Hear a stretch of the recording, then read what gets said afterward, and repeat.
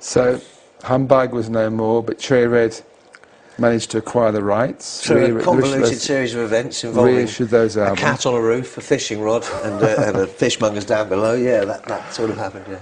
And a bear. He ended up with a bear walking into a shop with a big crisp white fibre saying, "Ha ha, now for a slap-up feed." I'm not sure who the bear is, that's the only thing.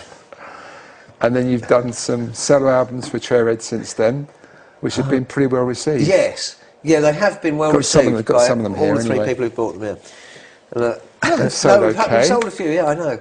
Spirit Cage sold okay. Yeah, and they're nice, comfortable albums. The only one I'm a bit uncomfortable with now is the Light Programme.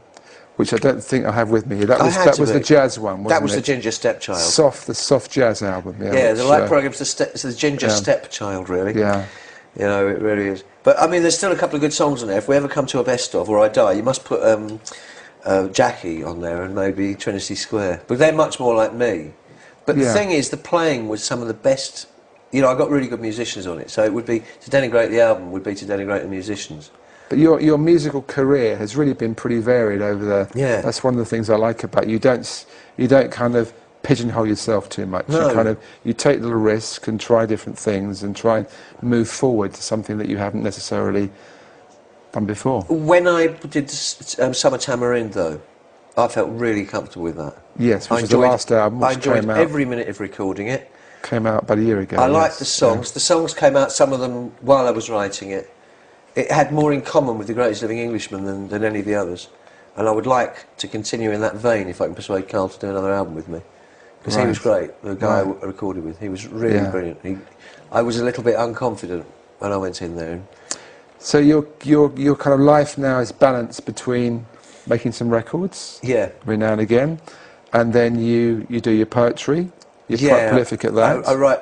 And I write, I'm a columnist for the East Anglian Daily Times as well. I write on the subject of Essex, which is quite a big deal. It's quite an honour. It means I'm sort of a kind of star columnist for them. And you have a poem in the Sunday Express every week? Yeah, and sometimes features. And I increasingly do TV presenting jobs for regional BBC people at, at Norwich.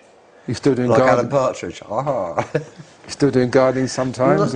No, hardly ever. Although there is a chap in the town where I live, and he's Freud's literary agent, and he's not getting any younger. And there's a hedge, which is just huge, which I used to do, and he can't get anyone to tackle it. So this week I actually did go and do this hedge, and I mean, it's about 14, 15 feet, so it's dangerous. Okay. So I've said, can we reduce it to 8? So I'm now working on that, but it's a 3 or 4 day job. So before we finish, I think you should do a poem. Okay, I'll try with this. The Vicar recruitment rap. You need to look at the camera over there. That camera? C of E, it's the one for me. We're talking 3, featuring Trinity. Your mobile cell phone comes for free. It's a friends and family too. A big G. Give me a V, now give me an I. At C-A-R to the other side. Heaven's Gate is a park and ride. Who'd you call when your granny's died?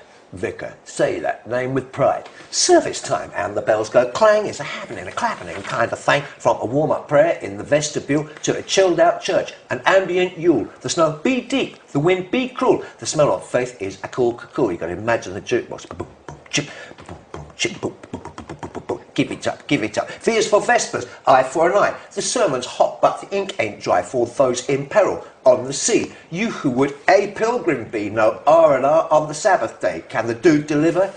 Yes, wait, believe it. More e-vicar? Not for me, except ecclesiastically, in a very real sense.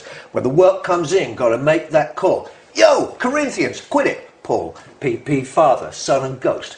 The devil's ill him, but he's toast. Thank you. Thank you, Martin. And thank you very much for watching Cherry Red TV.